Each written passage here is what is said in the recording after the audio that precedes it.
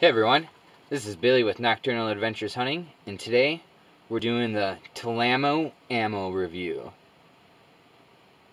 And yeah, we might as well dive in.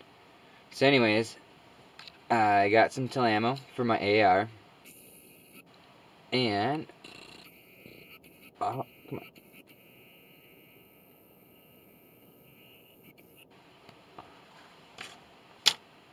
All of those rounds, the primers were inset too far. I don't know if you can see that. They were inset too far, and yeah, my primer struck them pretty good, but not enough to make them fire.